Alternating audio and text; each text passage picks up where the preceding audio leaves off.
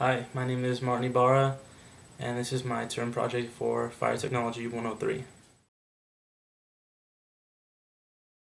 From 1852 to 1885, perforated pipe systems were used in textile mills throughout New England as a means of fire protection. However, they were not automatic systems. Inventors first began experimenting with automatic sprinklers around 1860. Philip Pratt patented the first automatic sprinkler system in 1872. Henry Parmalee is considered the inventor of the first practical automatic sprinkler head. Parmalee improved the Pratt patent and created a better sprinkler system. Until the 1940s, sprinklers were installed almost exclusively for the protection of commercial buildings, whose owners were generally able to recoup their expenses with savings in insurance costs.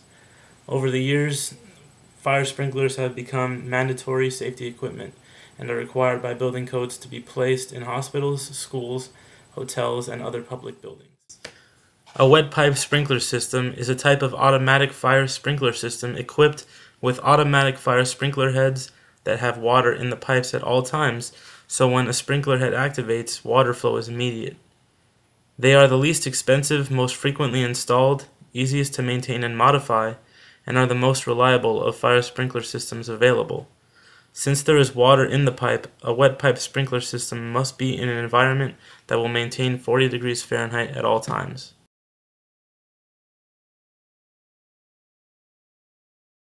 Advantages to using wet pipe sprinkler systems are the system simplicity and reliability, relative low installation and maintenance expense, ease of modification, and the short-term downtime following the fire. Wet pipe sprinkler systems have the least number of components and therefore the lowest number of items to malfunction.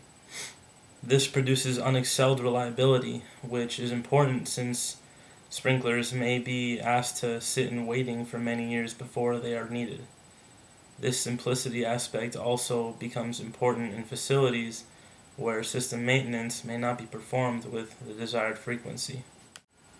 Due to their overall simplicity, wet pipe sprinklers require the least amount of installation time and capital. Maintenance cost savings are also realized since less service time is generally required compared to other system types. These savings become important when maintenance budgets are shrinking.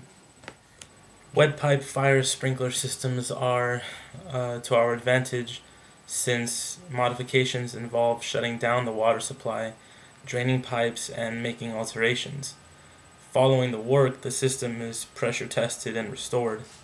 Additional work for detection and special control equipment is avoided, which again saves time and expense. Wet pipe sprinkler systems require the least amount of effort to restore. In most instances, sprinkler protection is reinstated by replacing the fused sprinklers and turning the water supply back on. Pre-action and dry pipe systems may require additional effort to reset control equipment. Wet pipe systems are not suited for sub-freezing environments, and there may also be a concern where piping is subject to severe impact damage and could consequently leak. There are times when buildings have a large closet area or basement that needs sprinkler protection, but there is no installation requirement for the full building. In this case, limited area sprinkler heads provide protection without the need to install a full building system.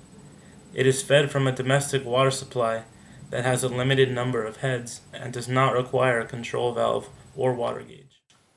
Wet pipe sprinkler systems require a dedicated and automatic water supply and usually have an alarm check valve. This is a valve that uses a clapper to prevent backflow of water from the sprinkler system and initiates an alarm when water flows through the system. The alarm function can be mechanical, wherein water flows through a small pipe that connects to a water-driven bell called a water motor gong. This is a hydraulically operated bell that sounds when water passes through a paddle wheel, which turns a shaft connected to a striker that hits the bell housing. The alarm function also may be electrical.